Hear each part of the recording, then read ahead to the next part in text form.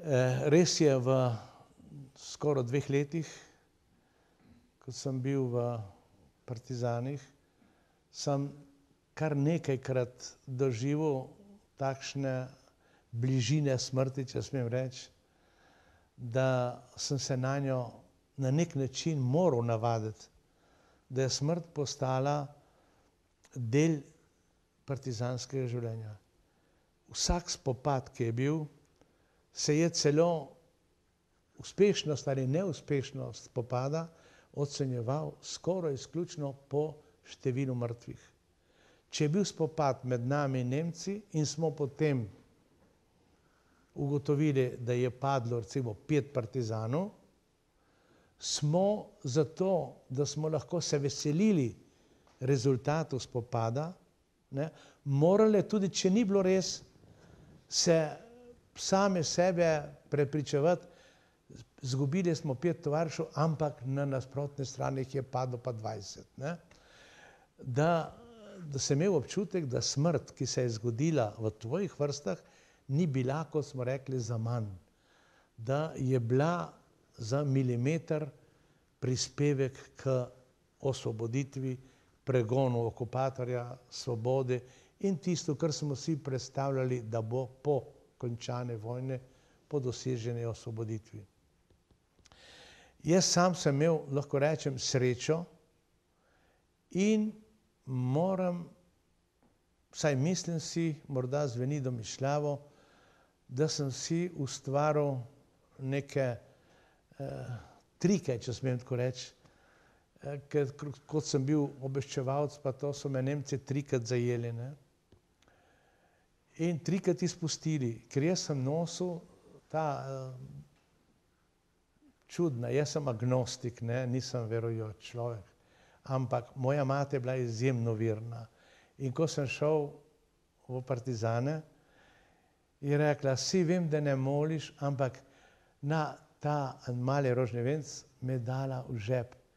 Pravi tako, morda te bo kdaj obvaroval, pač ženica kmečka. In jaz iz spoštovanja do matere sem nosil zmeraj ta rožni venec v žepu. In ko so me prvič Nemci prijeli in me seveda vsega pretipali in spraznili žepe, potegne ven ta rožni venec. In one navajene, da so v njihovi propagandni tudi vsi partizani so pobijo duhovnike, sežigajo cerkve, pa kaj sem kaj, so bili blazno šokirani, da nek partizan ima rožni venec v žepu. In to se je pokrivalo z mojimi ponarejenimi dokumenti, da še zmeraj sem v semenišču, da študiram za duhovnika in tako. No in tako se je enkrat zgodilo, med na sredi ceste, ko spadal v nemško kolono in me pregleda, in to sem radič prepovedal, in me pregleda tudi listnico, nisem imel nobenega denarja, ja pravi, kaj pa delate tu? Bil sem pri Opatjem selu, sem šel dol, sem namenjen bil v Doberdob. Jaz sem rekel, grem v Gorico, semenišče. Ja, pa zdaj pravi, se je šolsko leto, kaj zdaj sploh delate tu? Jaz sem rekel, jaz sem imel težave s pljuči, bil sem zelo suh, taka trljica. Sem rekel, imam malo kaverne in so me poslali, da se doma malo opomorem in zdaj grem nazaj. Pa sem bil celo s kolesom tam na, sem rekel, vse ni Nemcev, sem kar po cesti šel.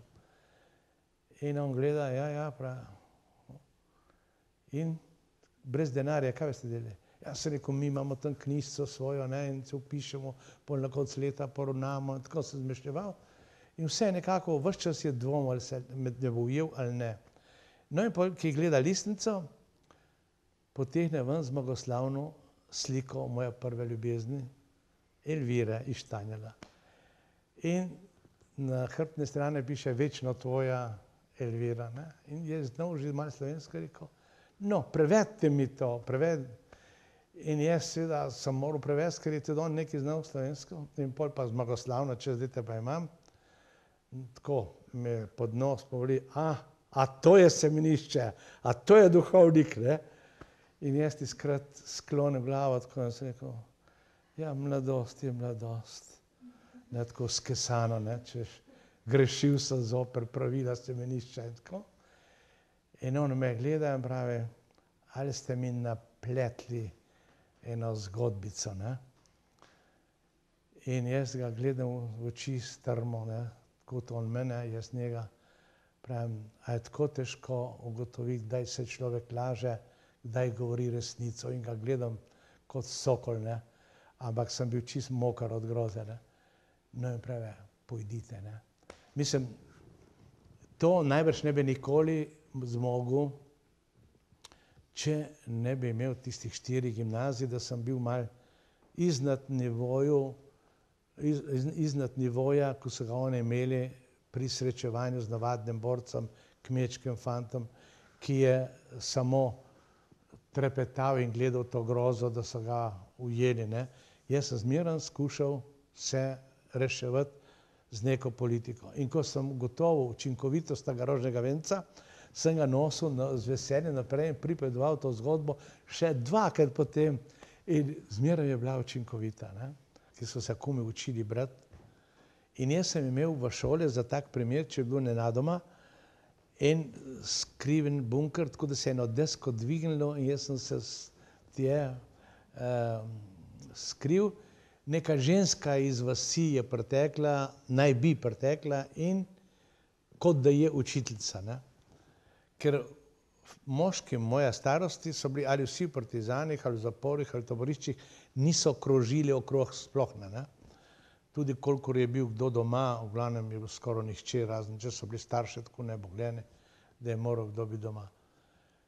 Ampak ta Nemec, te v pritličju, se nenadoma pojavi na oknu. So prišli z druge strani, niso šli skozi vas, oziroma enota je šla v vas, ta se je pa ogledal, naj bi si, tako sklepam, imel nalogo, da se ogleda to osamljeno hišo, ki je bila šola, kaj je.